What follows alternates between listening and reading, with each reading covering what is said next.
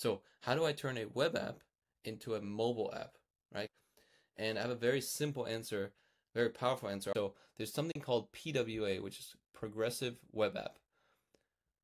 Having a PWA wrapper on your code is super important. But if you go on your phone and you want to go, you don't want to open up your browser and then go to a website and then it looks a little bit smaller because it's got the kind of thing at the top and the bottom, right? You just tell it in one command, turn this into a PWA, a progressive web app. And what it's going to do is going to add code. The difference is if you add this extra code, you add this extra functionality to make it a PWA, a progressive web app, when it saves it, it's going to save it exactly as a mobile app. If it works as a web app, it's gonna look and feel exactly like a mobile app, and that's very good for what we do, which is very fast development.